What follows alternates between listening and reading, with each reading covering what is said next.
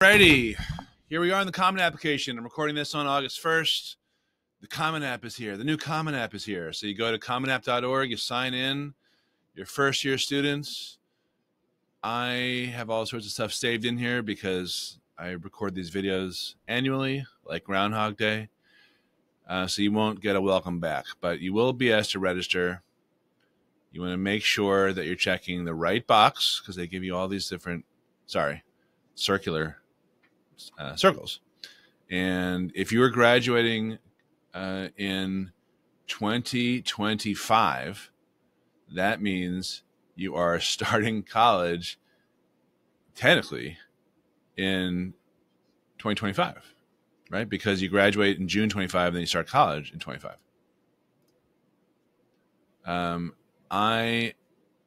This is something you won't see also because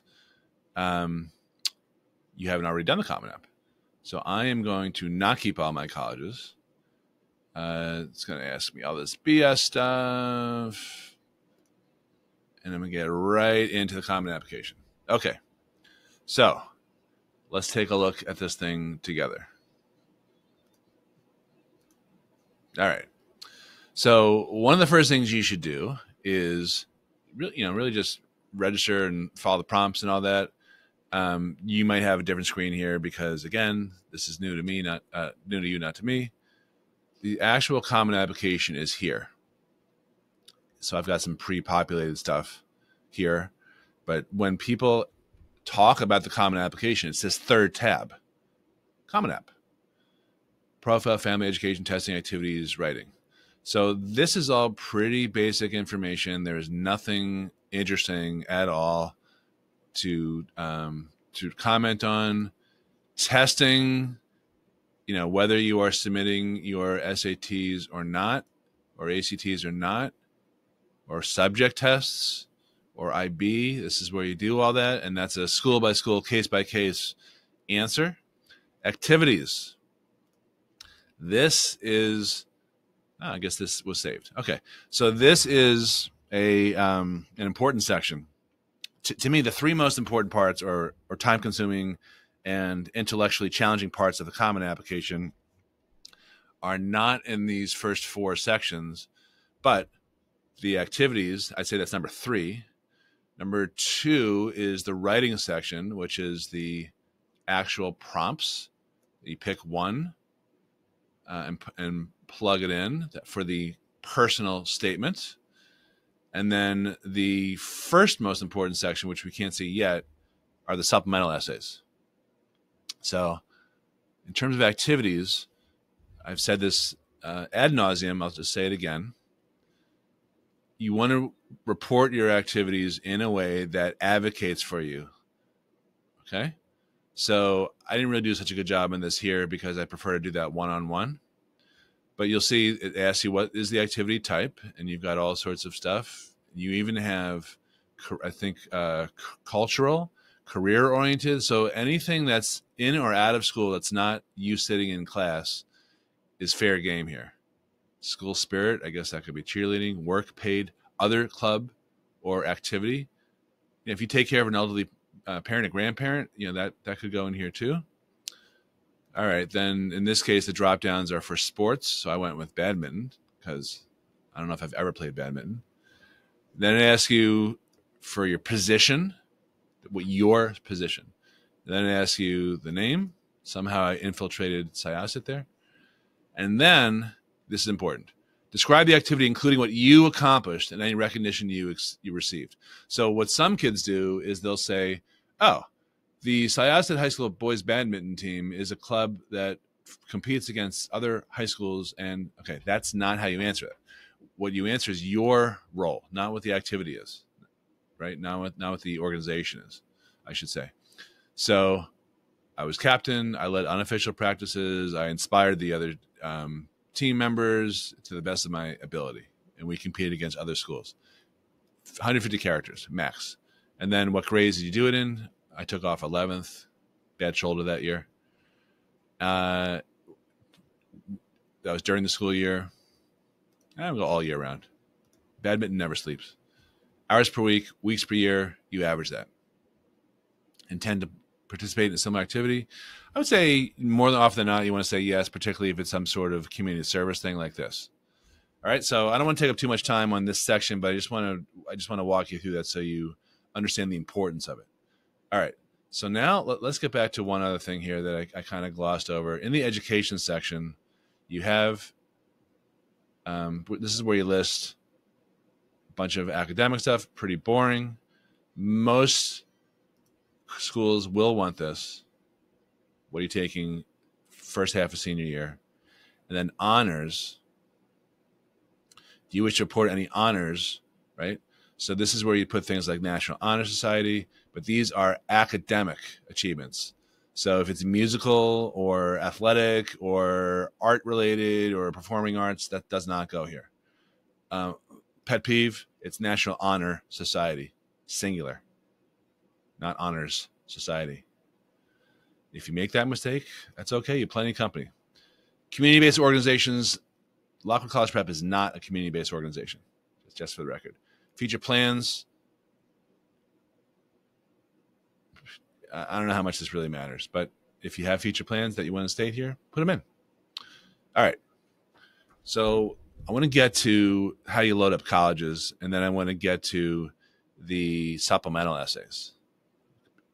So you go right here, it tells you if you have nothing in colleges, go to college search.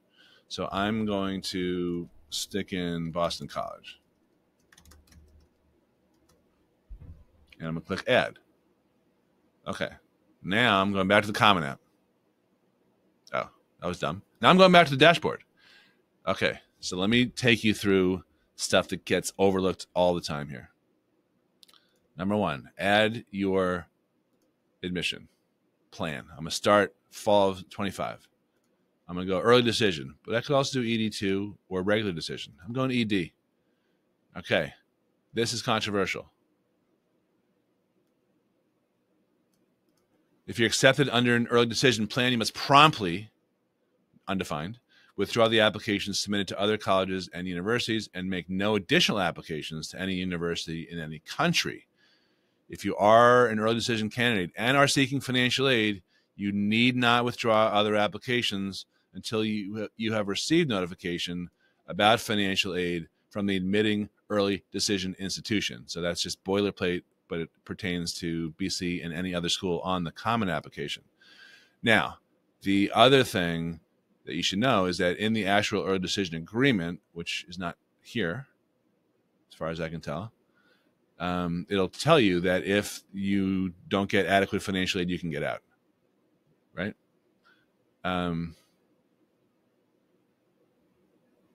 Yeah, this is a scare tactic. Institution may share my name and my early agreement with other institutions. Right. I've read and understood my rights and responsibilities under the early decision process. Well, that's not here. So anyway, I don't think that's here. So to be determined. And then there's stuff about submitting your scores. Where do you want to live on campus? Will you be sending official results from the testing agency? I would say yes. So even if you self-report, I would say yes. Okay, this is stuff I don't think is worth discussing. Have you been convicted of a felony? Well, that's... No, I'm kidding. By the way, an arrest is different than a conviction. Keep that in mind. Okay, so now let's go back to the dashboard.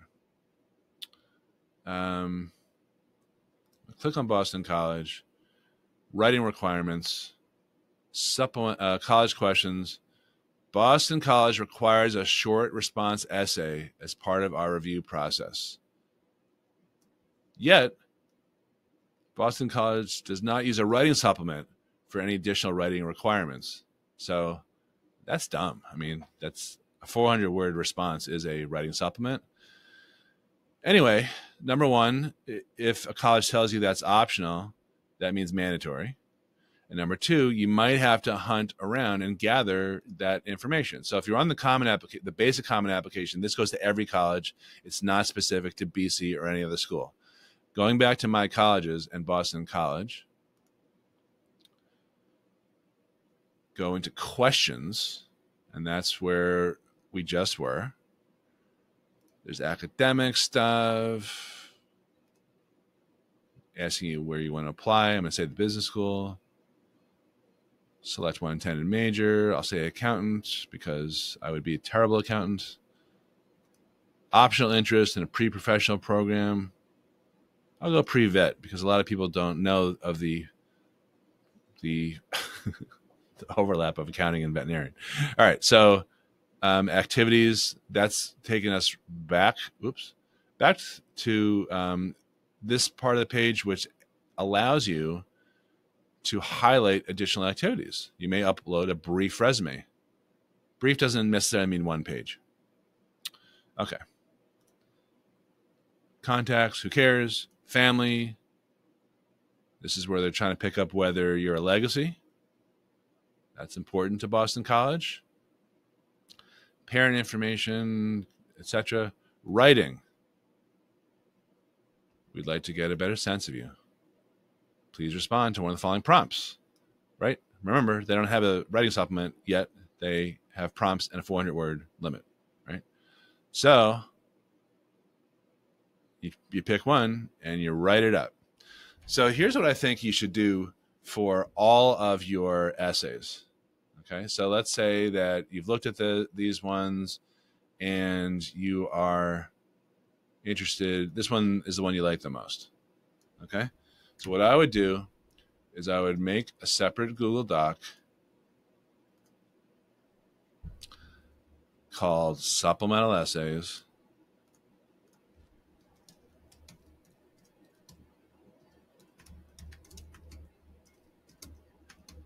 I'm so good at typing. And I would just list them all out by deadline. And we know that's November 1 because we're applying early decision. And we know it's a 400-word limit. And I'm just going to cut and paste that in here. All right? By the way, let me just double check on November 1. Yeah, here we go. Here are the deadlines. All right.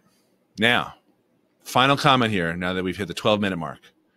Other deadline information.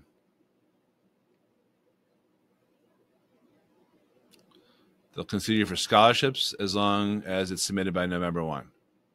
But what about financial aid? That's not anywhere here. When is that due? Maybe if you click on the financial aid arrow or link, we'll figure it out. So here's their mission statement. I know that's very helpful. Let's go on undergraduate financial aid. They give you some nice definitions, but no deadlines. That's pretty annoying. How aid works. Let's go to applying for aid. How to apply for aid. Prospective students. Here we go. ED1 deadline, ED2 deadline, and regular deadlines.